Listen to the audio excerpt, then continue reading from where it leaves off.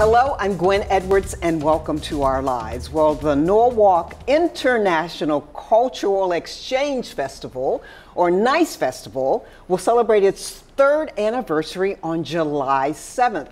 And the world is its oyster, literally, because the event is going to be held at the Oyster Park in Norwalk, and organizers say they expect thousands, and those who attend will get a taste of food and culture and entertainment from around the world. And Janet Evelyn is the founder and the organizer, and she directs this, and we want to thank you so much for being with us today. Thank you for having me. What can we expect?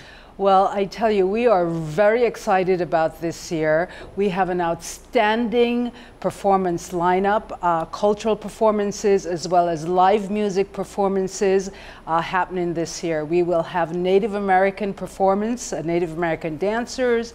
We'll have dancers from India, dancers from Spain, dancers from Brazil. In addition, we'll also have live music ranging from Andean flutes to rock, reggae, and salsa. And how did it get started 3 years ago? Well, that's a really good question. Norwalk has been known for having some smaller cultural festivals in the past. We had a Haitian festival, the Colombian festival, the Scottish Games. We had a Puerto Rican Day Parade. We had a jazz festival. And many of those have sort of disappeared and have fallen by the wayside. And when we developed the idea around this festival, we thought of bringing it all together. So the NICE Festival actually bundles all of that into one. And so we have one NICE, no pun intended, NICE Festival. Talk about some of the sponsors. So our largest sponsor is the City of Norwalk. We are supported by the Norwalk Recreation and Parks Department.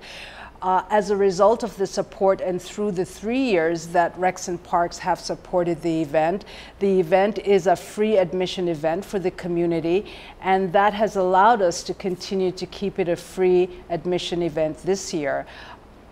Moving forward, we do have some challenges with regards to funding, and with reduced funding, we're hoping that we'll be able to continue to sustain the event as a free festival. So we're looking for more local support to make it happen so that the entire community can enjoy this festival. All right, thank you so much. Thank you. And we want to thank you for watching Our Lives. We hope to see you the next time.